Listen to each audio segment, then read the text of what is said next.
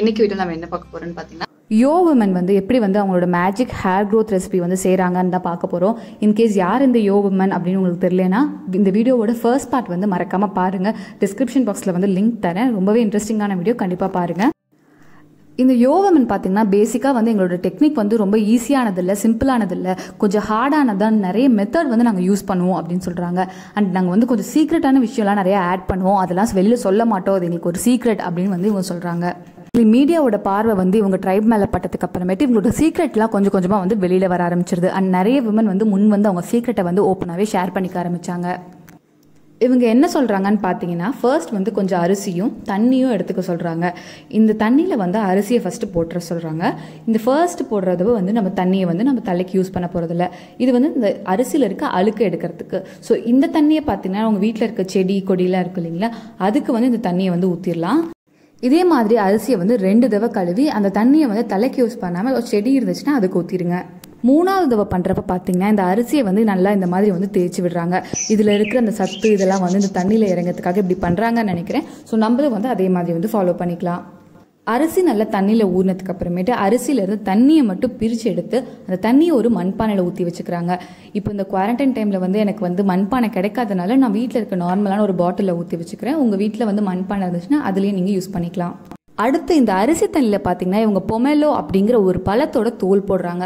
பொமேலோனா வேற ஒன்றும் இல்லை, தமிழில் வந்து பப்ளிமாஸ் அப்படிங்கிற ஒரு பழம் தான் இது. எனக்கு வந்து இந்த பழம் வந்து கிடைக்கல, ஸோ அதனால நான் வந்து நார்மலான ஒரு சாத்துக்குடி வந்து யூஸ் பண்ணிக்கிறேன். ஏன்னு கேட்டிங்கன்னா சாத்துக்குடியோ ஆரஞ்சும் வந்து இந்த பப்ளிமாஸோட வகையானது தான். உங்களுக்கும் எது அவைலபிளாக இருக்கோ அதை யூஸ் பண்ணிக்கோங்க. இதோட தோலை உரித்து அந்த தோலை வந்து இந்த நம்ம அரிசி தண்ணிக்குள்ளே வந்து போட்டு வச்சுக்கோங்க.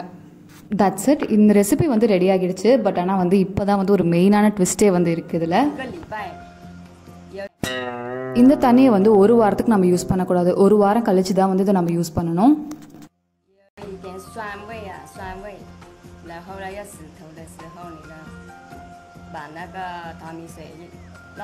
இவங்க என்ன சொல்கிறாங்கன்னு பார்த்தீங்கன்னா ஒரு வாரம் கழிச்சு தான் வந்து இது ரெடி ஆகும், அப்போ தான் நீங்கள் வந்து தலைக்கு அப்ளை பண்ணணும் அப்படின்னு சொல்கிறாங்க. ஸோ நான் இந்த பாட்டிலில் வந்து யாரும் இந்த பாட்டிலை தொடாதீங்க அப்படின்னு சொல்லி எழுதி ஒட்டிட்டு இந்த பாட்டிலை எடுத்து கபோர்டில் வச்சு லாக் பண்ணிடுறேன். 1 வீக் கழிச்சு எப்படி இந்த ரைஸ் வாட்டரில் வந்து ஹேர் ரின்ஸ் பண்ணணும் அப்படிங்கிறது நான் இன்றைக்கி செஞ்சு வச்சுருந்த ரைஸ் வாட்டரை வச்சு உங்களுக்கு நான் டெமோ பண்ணி காமிக்கிறேன்.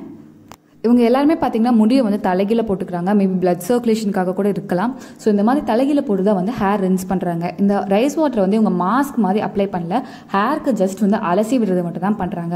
இது பண்ணி முடிச்சுட்டு அவங்க வீட்டுக்கு பின்னாடியே இருக்கிற மலையிலேருந்து வர தண்ணியில் வந்து தலைக்கு வந்து குளிச்சிடுறாங்க உடனே.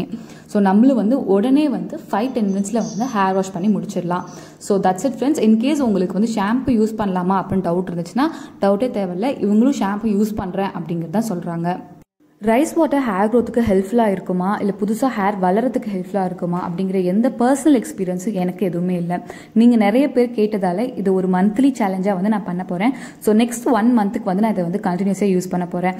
பண்ணி முடிச்சுட்டு 1 மந்த் எண்டில் வந்து உங்களுக்கு ரிசல்ட் எப்படி இருக்குது அப்படின்னு சொல்லிட்டு நான் அப்டேட் பண்ணுறேன். உங்களில் யாருக்காச்சும் வந்து இந்த சேலஞ்சை ட்ரை பண்ணணும்னு நினச்சாலும் கண்டிப்பாக ட்ரை பண்ணுங்கள். பட் மறக்காதீங்க, வீக்லி ஒன்ஸ் மட்டும் இதை ட்ரை பண்ணுங்கள். அதிகமாக ட்ரை பண்ணிங்கன்னா ஹேர் வந்து ட்ரை ஆகிறதுக்கு நிறைய சான்ஸ் இருக்குது. Thanks for watching the video. Bye.